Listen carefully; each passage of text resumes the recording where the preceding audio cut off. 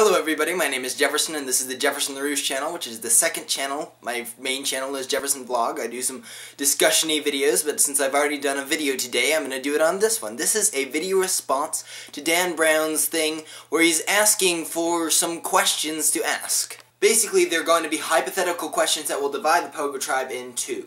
Now, I know some people are being like, well, let's create a huge hypothetical situation, and what would you do in this situation? Which is a good idea, but I'm going to be doing a dichotomy question, which I hate because I hate dichotomies, but the reason I hate dichotomies is that's the idea that there's two things happening, right? But there's always more than the two. So basically, there's going to be two options, but you're going to figure out that it's probably the third, or the fourth, or the 17th.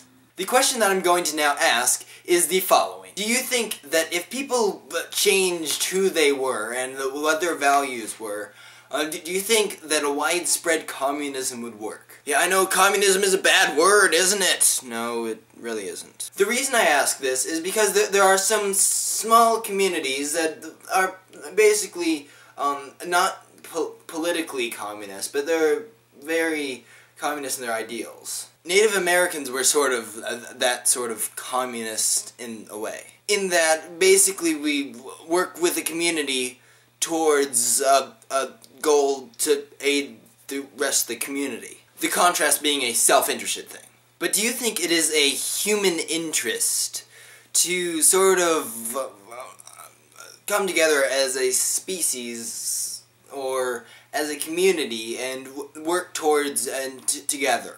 I'd love to hear what you have to say about this. Thank you for watching. DFTBA.